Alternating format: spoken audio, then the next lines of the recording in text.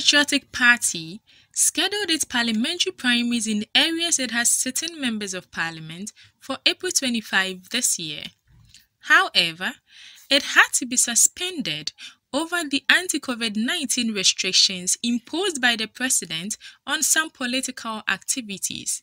Following the announcement by the president on Sunday to ease some of these restrictions, the Ghana News Agency engaged Mr Yaw Buaben-Asamoah, the National Communications Director of the party, on the way forward and some electoral activities towards the conduct of the 2020 general election. We filed nominations, and then COVID stopped us from having a primary which should have been on April the 25th. It is a necessary requirement. So we are organizing ourselves within the context of the restrictions. Because the restrictions are important, the only way to beat COVID is through self-discipline. So all of us must discipline ourselves within the context of the restrictions and still carry on our lives. And for us as a political party, an important part of carrying on is conducting the primary.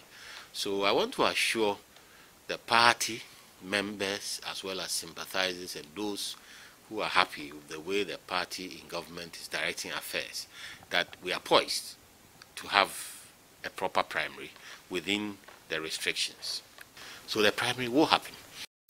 Commenting on the Electoral Commission's decision to compile new voters register, Mr. Buaben-Asamoah said the NPP would back the Commission's mission to deliver a credible, free and fair election. The NPP has always believed that it was important that we edit and reorganize the 2012 Electoral Register of Ghana, because we believe that from day one it's been bloated.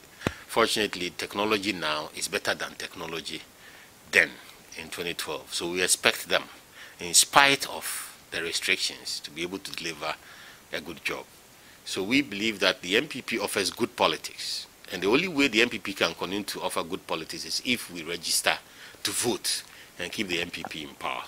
If we don't register, the danger is that we may not be able to preserve the democratic way of life that we have, because our constitution does not provide us with any fail-safe mechanisms in the event we don't register.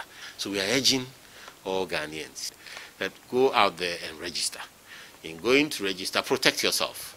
On the concerns raised by civil society organizations and some political parties against the compilation of a new register, he said the expression of divergent opinions were good for the nation's democracy and should be welcomed. That's the beauty of democracy, that everybody has an opinion and that those opinions are respected.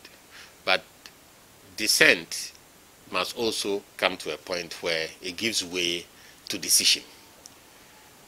Somebody must take a decision. EC has taken the decision. So upon taking the decision, dissent must flow. The cost of reviving the so-called old register could be very high. It has to have imported equipment which needs to be refurbished. So the cost is also there, inbuilt in the old one. In terms of time, where we are, anything about importation and equipment means that you have to wait. Order and wait. Do we have time to order and wait, bring that in, refurbish the old one before we have the election? So considering that the new material has already been imported, new equipment has already been imported, and it's here with us, then what's the point in going back? It is best we do what we have and do it quickly, in our all interest. For more videos and news, log on to www.gna.org.gh and subscribe to the GNA social media handles below. Facebook, Ghana News Agency. Twitter, @Ghana News Agency. Instagram, Ghana News Agency 1957.